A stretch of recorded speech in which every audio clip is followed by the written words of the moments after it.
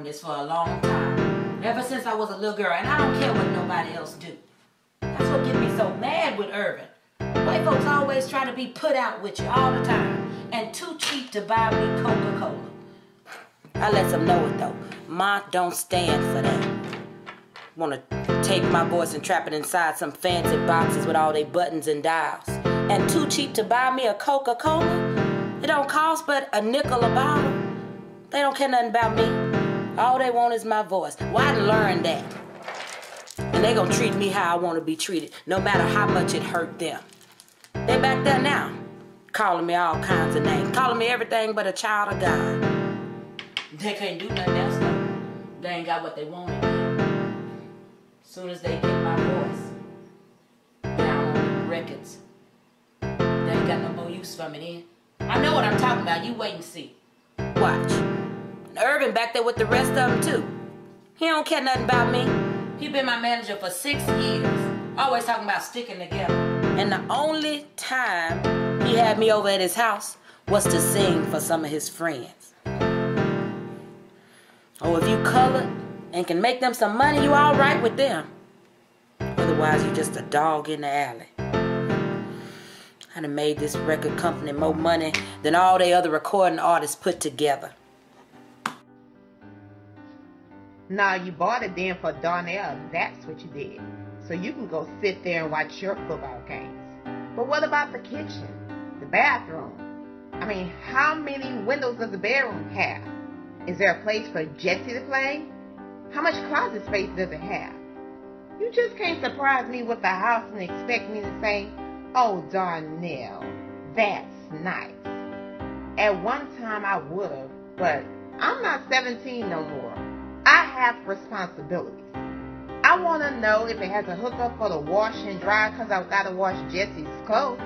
I want to know if it has a yard or do it have a fence or how far Jesse has to go to school. I'm not thinking about where to put the TV. That's not what's important to me. And you're supposed to know, Darnell. You're supposed to know what's important to me like I'm supposed to know what's important to you. I ain't asking you to do it by yourself. We in this together. I'm here with you. See, house or no house, I mean, we still don't have food money. But if you would have come and told me, if you would have shared that with me, we could have went to my mother and got food money.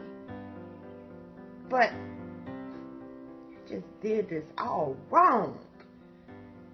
You did the right thing, but you just did it wrong. Everybody got a waiting list. Most people don't understand, but they think you don't understand nothing. You know? But he understands everything just fine.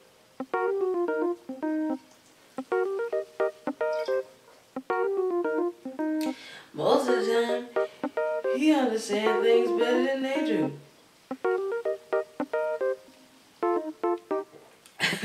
He did. Paint houses. He used to go up on those roofs and everything. I told him he never catch me up there.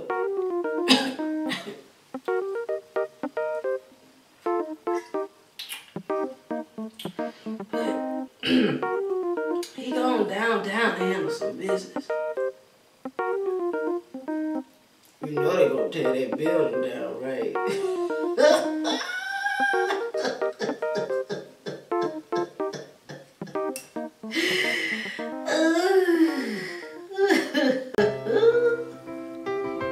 You think you're supposed to know everything?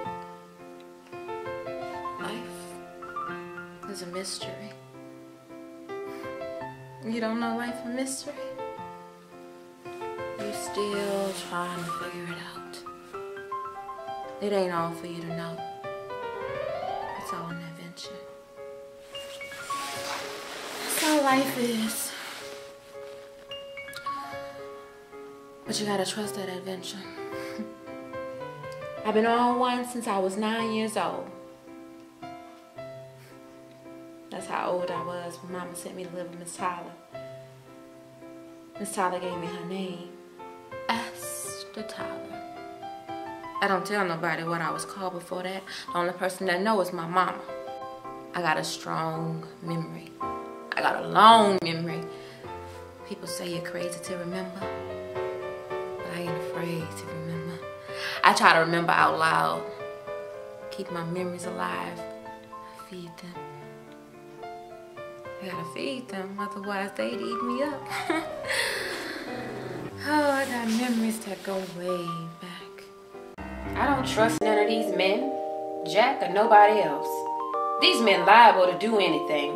They just wait until they get one woman tied and locked up with them. Then they look around and see if they can get another one. Molly don't pay them no mind. One just as good as the other, if you ask me. I ain't never met no man that meant nobody no good. My mother sent a letter from Elmore. He had the nerve to write me. I can't stand no jealous man. He was always like that. I ain't done nothing to make him jealous when I met him. He don't know that just make you want to leave him quicker. Trying to hold on to you and end up driving you away. Elmore started to get mean. So I left him. Everybody seen me and Leroy together and knew I had quit Elmore. I told Leroy Elmore was jealous of him. He said he didn't care. Say he still loved me. Asked me who did I love, and I told him the truth. I didn't love neither one of them. They both was nice in their own ways. Then they got into a fight. And I tried to tell him, Ruby don't belong to nobody, and Ruby ain't gonna take but so much of anybody. After the fight, I saw Elmore, and he asked me where Leroy was. Saying he wanted to go make up. I told him Leroy was at the barbershop, and he went up there and shot him before Leroy had a chance to say anything. These men make all these babies and then run off and leave you to take care of them. Talking about they want to see what's on the other side of the hill. I make sure I don't get no babies. My mama taught me how to do that. The problem with Elmore was he never could get enough of me. He used to tell me he wanted to take it all so nobody else could have me. He wasn't going to leave none for nobody else to hear him tell it. It make you feel funny to be with a man that want to use you up like that. Molly Cunningham ain't gonna be tied down with no babies. Had me a man one time who I thought had some love in him. Come home one day and he was packing his trunk. Told me the time had come when even the best of friends must part. Say he was gonna send me a special delivery some old day. I watched him out that window when he carried that trunk out and down to the train station. Said if he was gonna send me a special delivery, I wasn't gonna be there to get it. I done found out the harder you try to hold on to him, the easier it is for some gal to pull him away. Molly done learned that. That's why I don't trust nobody but the good Lord above. And I don't love nobody but my mama. You jump, but I'm falling too. I'm the wife of Harmon Wilkes.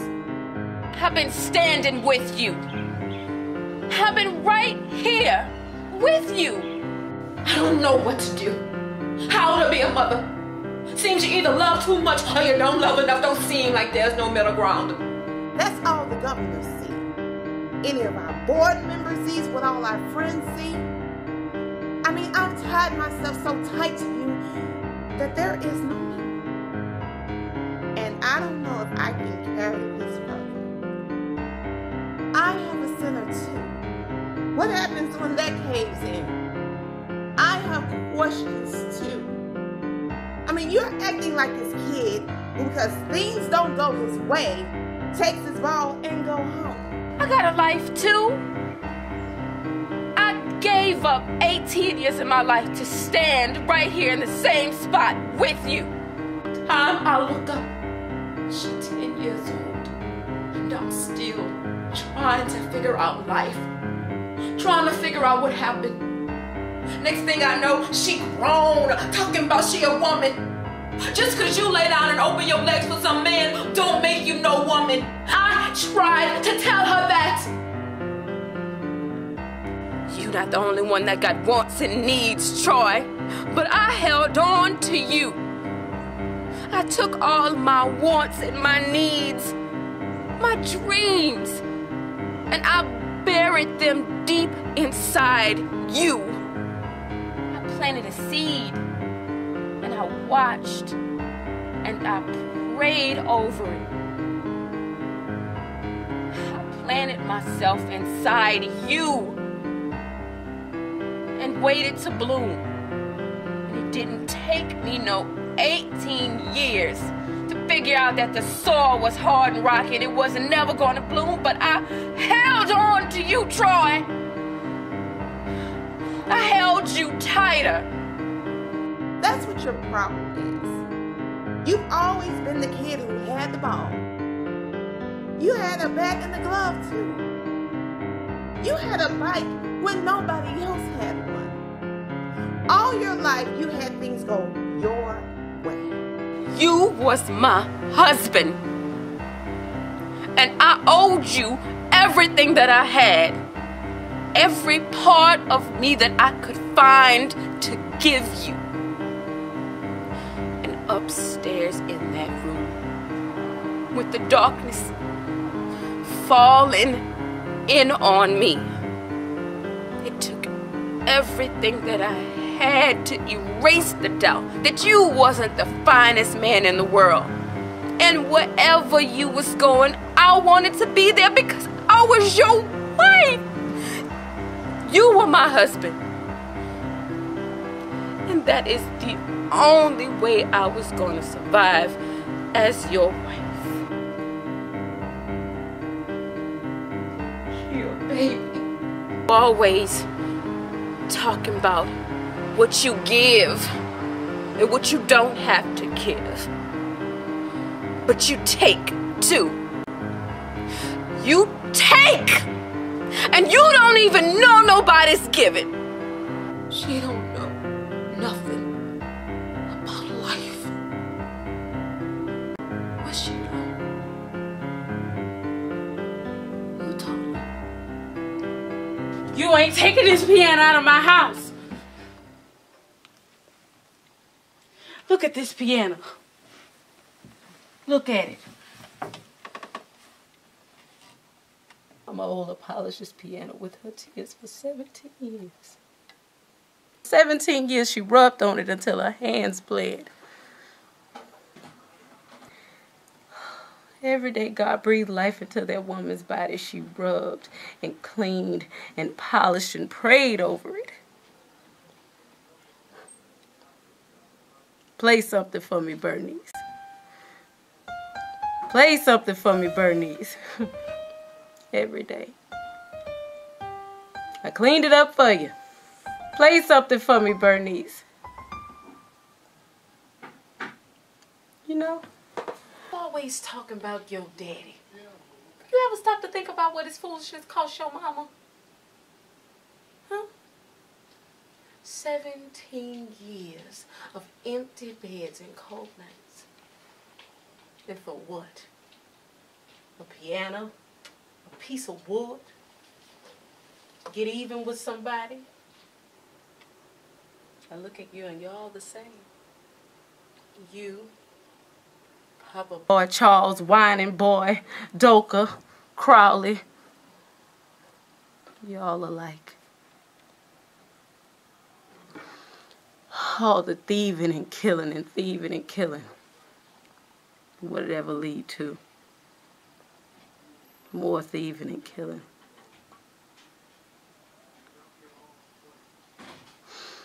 I ain't never seen it come to nothing. People getting shot. People getting burned up. People falling down their wells. It don't ever stop.